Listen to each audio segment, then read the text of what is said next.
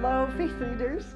Welcome to Break Time. Today's proverb is 20, verse 5. The purposes of a person's heart are deep waters, but one who has insight draws them out. Recently I was at an ocean, and if you've been to stand by the ocean, you realize that it seems endless. The depths of it seem overwhelming, and that there's so much out there that my mind just gets so intrigued, because I would love to see what's in the bottom of an ocean.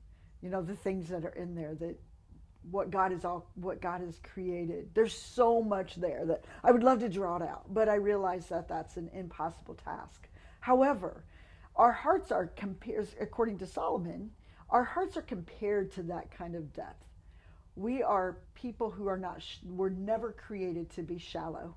That the extent, the possibilities that we have are absolutely endless, because we belong to a kingdom, the kingdom of God, where the resources never run dry. The ocean's never going to run dry. And our hearts won't either. And so there's so much depth to who we are that most of the time we don't even begin to scrape the surface. And there's people that God allows to come alongside our path that help draw those purposes out. They see so much value in who you are and who I am, that they see possibilities in us that we never even thought of.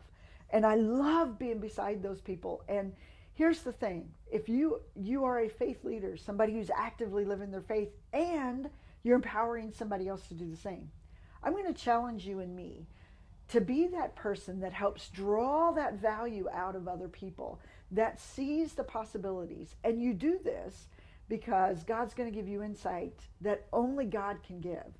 You're not the one that's going to be able to see it in the natural, but you're going to be able to see things in the supernatural when you start praying. God, give me eyes to see the individuals that I'm surrounded by on a daily basis. They're not there by mistake. And remember, we've been talking about laziness a little bit this week as well.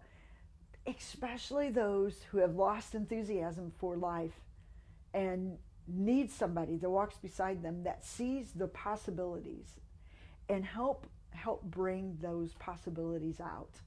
That'd be awesome. Pray that God will give you the insight, and so that you can be the person, you can be that one that is just bringing the depths of the heart to the surface. Have a great time doing it. It is a lot of fun.